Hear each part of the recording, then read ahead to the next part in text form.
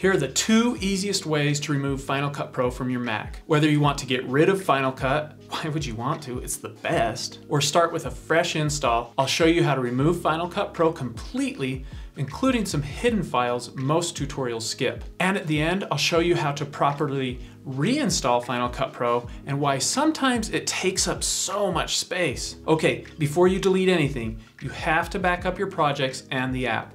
This will save so much headache in the future. Trust me, I've skipped backups before and I've always regretted it. All right, step one, picture perfect preferences.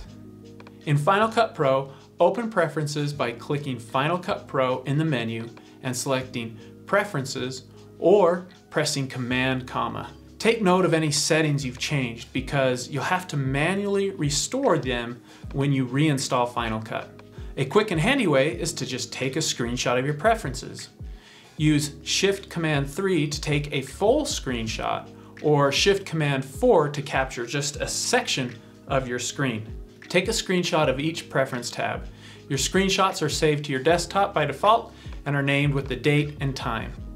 Rename your screenshots so you can easily find them later. Step two, backup, baby. It's important to back up the app in itself in case you need to reinstall it or go back to a previous version. In Finder, click on Go, select Applications, or press Shift-Command-A to open the Applications folder. Create a new folder and name it with the Final Cut Pro version number. For example, name it Final Cut Pro 10.6.4. You can tell what version of Final Cut Pro you have by opening the application and choosing About Final Cut Pro from the menu. Back in the Applications folder, right-click on Final Cut Pro and select Compress. It's a big app, so give it a few minutes to finish. When done, move the Final Cut Pro.zip file into the folder you created and then move the folder to a backup drive. Next, back up your libraries. The easiest way is to copy the library to another backup drive, but first you should consolidate your library.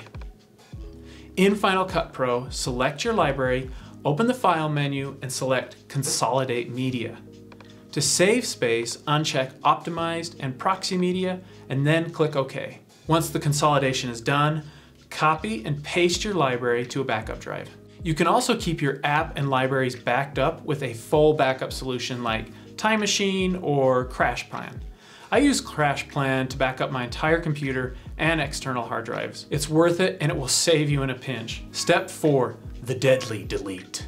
All right, now that you're backed up, you can safely and worry-free delete Final Cut Pro. Press Command Spacebar to activate Spotlight. Type Final Cut Pro, then press and hold the Command key and double-click on Final Cut Pro. This will open the app in the Applications folder.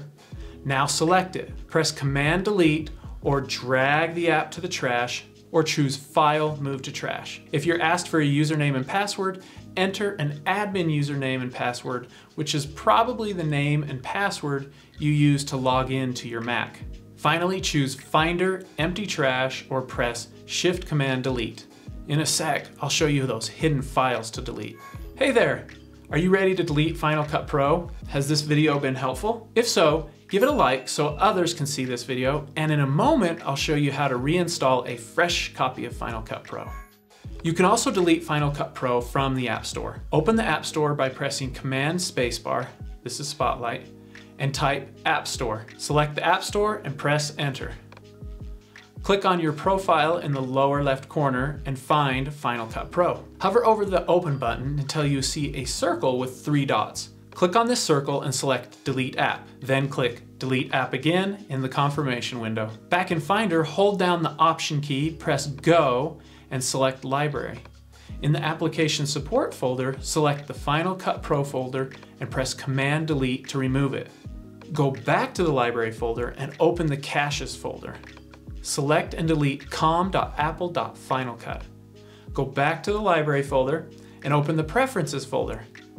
Select and delete any com.apple.finalcut files. Goodbye, Final Cut Pro. You will be missed. But not for long with step 5, the Radiant Reinstall. You can reinstall Final Cut Pro from the App Store or a backup. If you want the latest version of Final Cut Pro, use the App Store. If you want a previous version, use a backup. I'll show you how to do both. Open Spotlight, Command plus Spacebar, and search for the App Store, then press Enter once it's selected. In the App Store, search for Final Cut Pro and click on the Cloud Download button to install.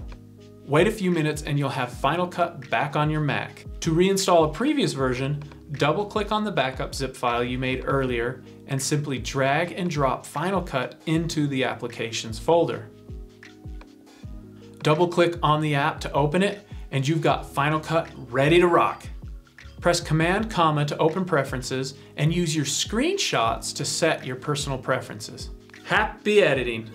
Now that you've learned how to remove Final Cut Pro from your computer, you may want to check out this video I made called Why Does Final Cut Pro Take Up So Much Space? I show why Final Cut gets so big and what to do about it. Click here to check it out.